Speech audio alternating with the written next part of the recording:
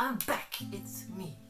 Thank you for bearing with me through many technical difficulties that have altered the way that I do some videos.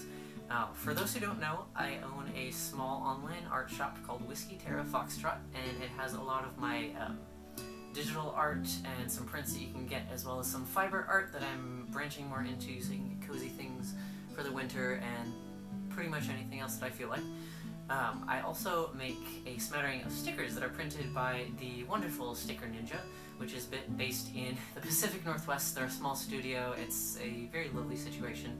I try to ethically source as much as possible that I can, as much as is practical by my standards, not big corporation standards, but it's not specifically about that.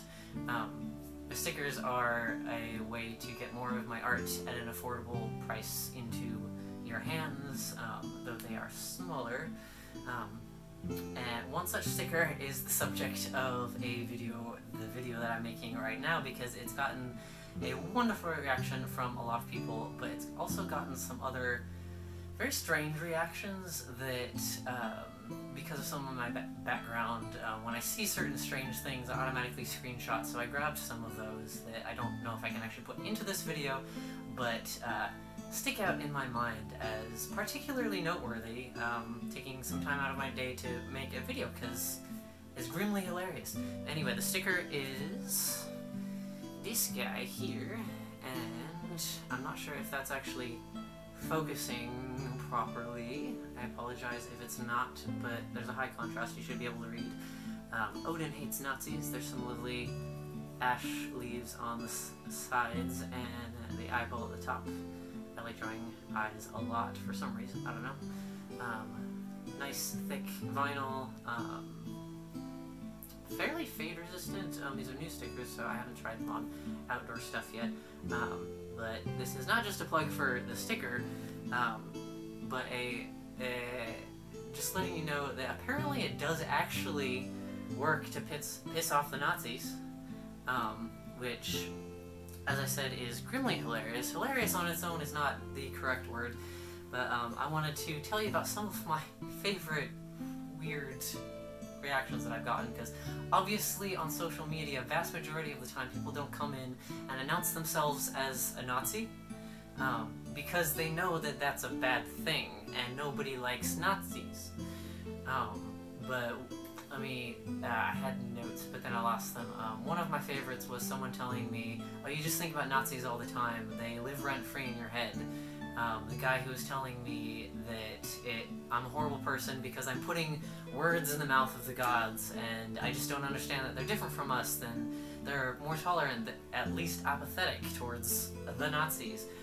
Then there was also the guy who, interesting enough, was saying that he doesn't have mixed blood, he's from Brazil, and he doesn't have the mixed colony blood, which I thought was an interesting spin on the white Nazi stereotype. And then the guy who I really hope that he had like a LARPing account or something, because he was angry that I was putting words in his mouth, and all of his account was pretending that he was actually Odin. And I stopped on that one too. And to be fair, he did have like the big like Santa beard, he did look like a lot of the illustrations and things, but it was really, really odd.